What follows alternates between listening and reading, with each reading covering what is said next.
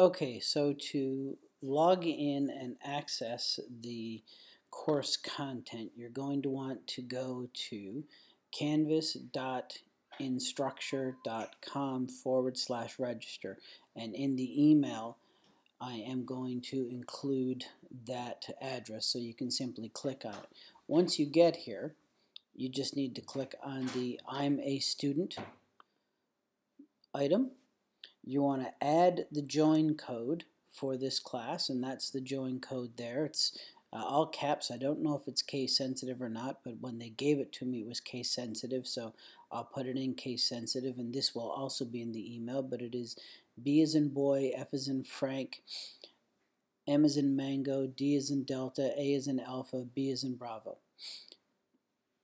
And then we're going to put the full name in. So since I'm creating a student account here, I'm just going to put in test student, because that way you'll be able to differentiate it from my actual account that I have in there.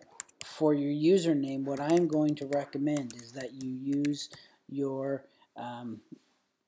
@tu.edu email address, and then you want to put in a password,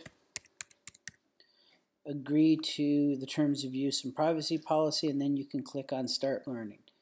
And that should bring you into the course for EDU716, and it'll bring you into the home page, which is also the module page. So you can see here all the modules are open, and I'll put in a second video in a minute that actually walks you through how to use the material that you find here.